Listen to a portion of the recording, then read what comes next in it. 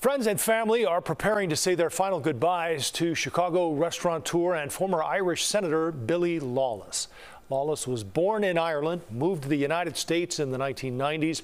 He was a tireless advocate for immigrant rights and eventually became Ireland's first ever immigrant senator. Lawless also founded the Gage Hospitality Group. The family's company is behind several popular restaurants like the Dearborn, the Gage, and the Dawson. His family says he died Friday after suffering from kidney failure. He was 73 years old. A visitation is scheduled from 4 to 7 p.m. tomorrow at St. Joseph's on North Orleans.